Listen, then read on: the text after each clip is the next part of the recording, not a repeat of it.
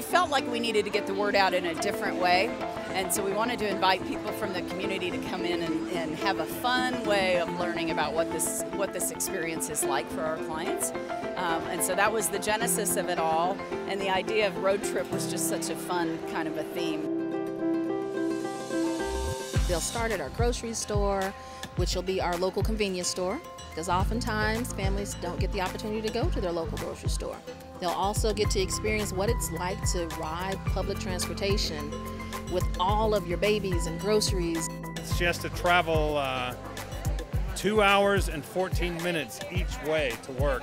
And not only that, but she can't use public transport the whole way. She has to use public transport and Uber each way. So, I mean, it's quite an eye-opener. They'll also get to experience how people are taken advantage of at your local mechanic shop, from shady car dealerships. At least I'm not paying 27% for my brakes, you know, and having to come back and pay weekly because I can't pay it all at once. And just those extra huge fees that come with, for instance, shopping at a convenience store versus a grocery store. And you know, the prices are double, but it's that or ride the bus an hour to a grocery store. And then they'll also get to see the solution to all of these pitfalls and how we play a role in making sure that families aren't taken advantage of.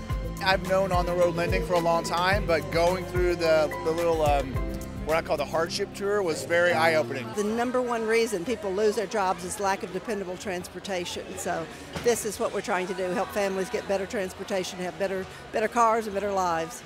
I'm taking the back roads all the way down to Mexico, and I'm winding up in a hill country town. I don't know where I'll be going. Baby, you'll wind up taking my time, stopping for tequila with a little something. I'm beating and crying of the coyote song, singing neon through the morning. The back roads are calling for me. Tonight is an exciting night for the mission of On the Road Lending. I really appreciate everyone going through our stations and hopefully having a little fun with it.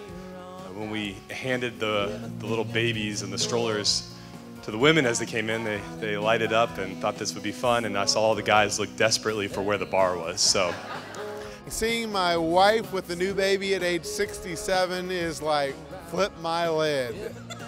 I guess we're gonna have to start saving for college tonight. I know this was not your typical fundraising dinner. We wanted you to just have some fun and experience what all this is about. For those of you that are new to what our organization is all about, I hope that you'll consider joining us in this march towards trying to help our brothers and sisters in our community. I'm a client, so it was a reminder of carrying the groceries on the bus with the kids, with the baby. So given the opportunity that they gave me to provide a car for me, a big blessing. The back roads are calling for me.